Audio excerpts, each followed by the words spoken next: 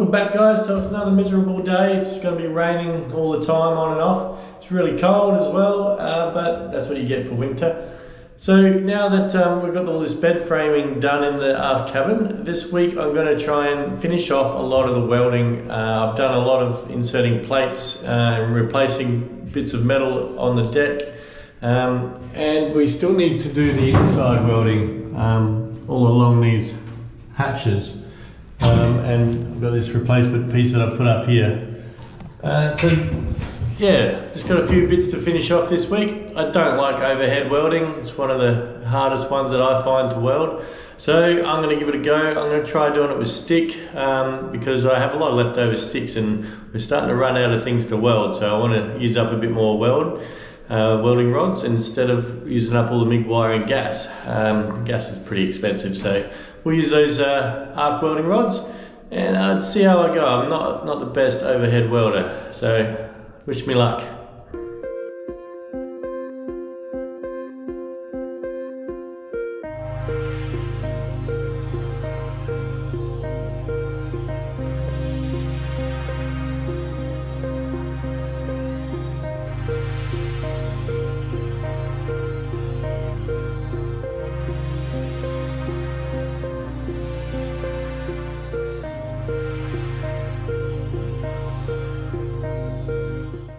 So one of the troubles I had last time was basically up here trying to weld with no support, and you know, your arms just get tired and you start shaking a lot and you lose your arc length.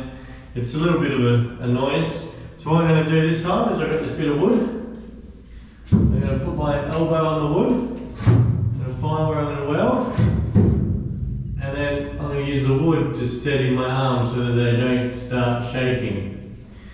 So, a little bit of a tip, yeah, just grab any sort of prop that you can and use it to guide you while you're welding. Let's see if it makes my welds any better.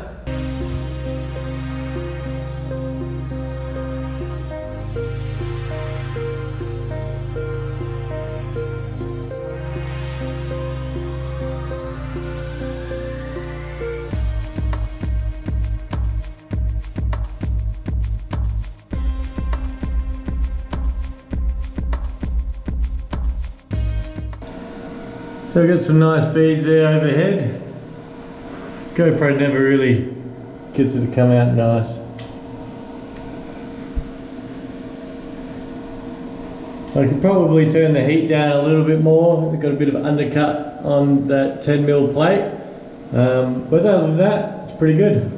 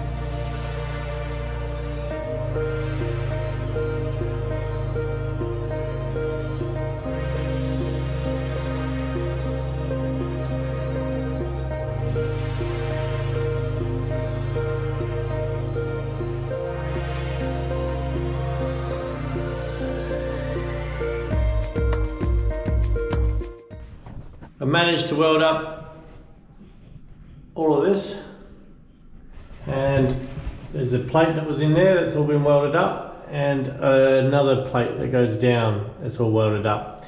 So this room's just about done, and I might just, above the doorways here, we've got to fill in this little slip here. Otherwise that door frame's just not going to be strong enough. So I'm going to cut a piece out for that and weld those in.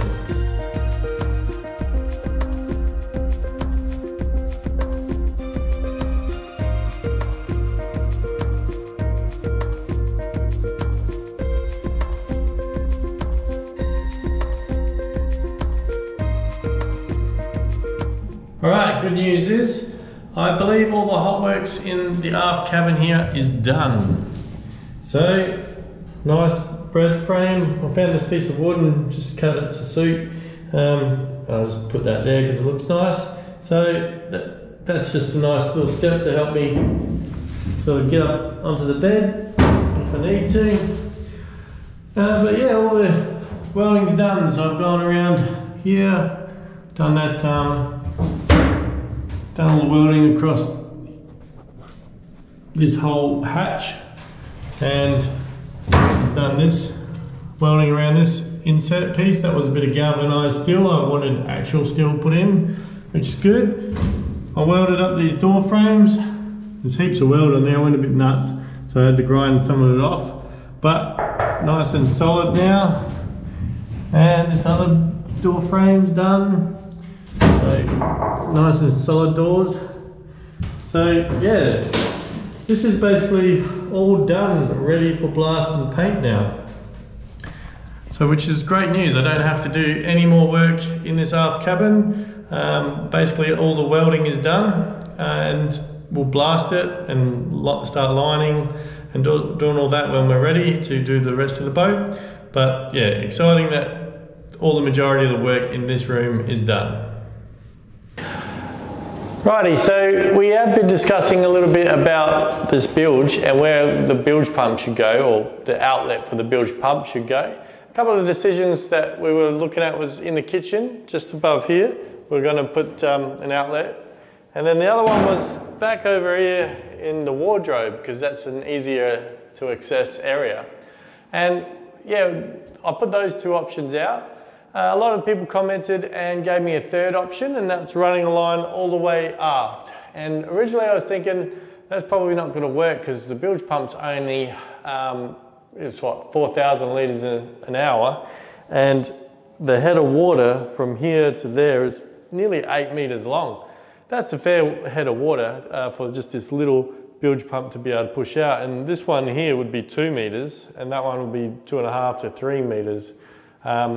So we're looking at a drop for these two to about 3,000 litres an hour, where the other one would probably nearly half it to probably 2.5 to 2,900 litres an hour instead of the 4,000.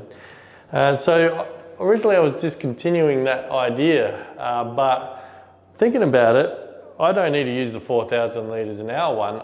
I might do by going and getting a sump pump, a 240 volt sump pump, and using that as my bilge pump. And we might have that 4,000 litres an hour one just as a backup bilge pump, as a 24 volt bilge pump. So with that being said, I can get a 10,000 litre an hour sump pump, and I can run it all the way aft, because you know, it's the head of water is not going to be an issue for that 240 volt bilge pump. So with that being said, I think we will end up running that line aft, because that's a long way for just a small bilge pump to be running.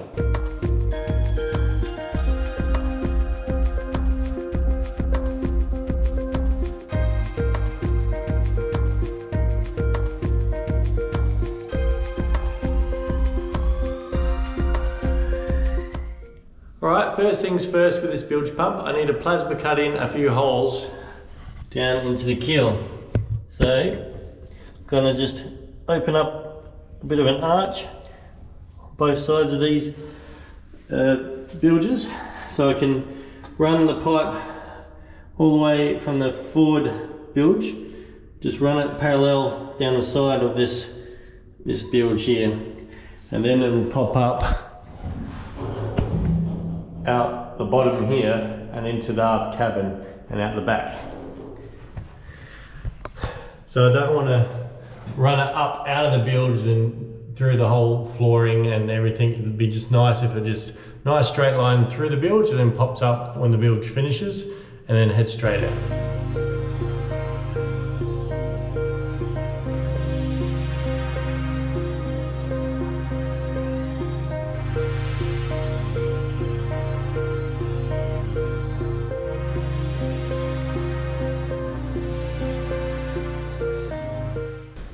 Well, that worked out well. Plasma cut it up, a little arch in there and one there. So we'll feed the bilge pump line through those two holes, run them parallel with the side, and that will be nice and neat. And now we just got to pin down some little hose clamps to just keep it retained and so it doesn't flop around everywhere. So we'll go get those hose clamps and see how we go fitting them. Excuse the mess, but we've got the hose coming through that hole we plasma cut in the side there. It will come and be retained underneath the floor. We're going to come underneath the stiffener and underneath the stop for steering. Keeps it nice and neat. It will be slightly off the stringer, but so we're going to run parallel, nice and straight with that stringer. We're going to now have to plasma cut a hole through this so that we can get that hose to go straight through, which will be nice. Continuing up the aft cabin, we're basically going to go straight out the side, out that rear bulkhead. So that's where we're going, just one more hole to make.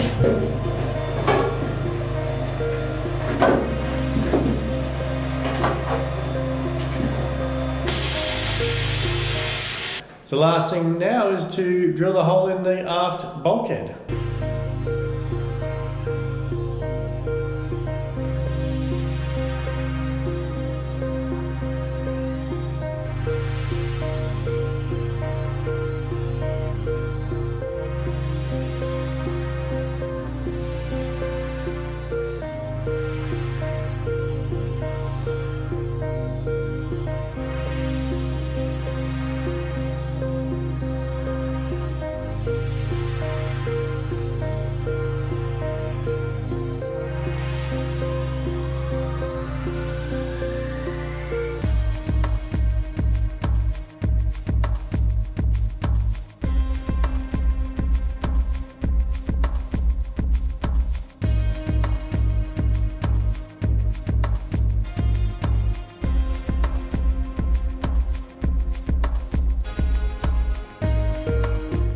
Well, I've got all the bilge pumps sorted.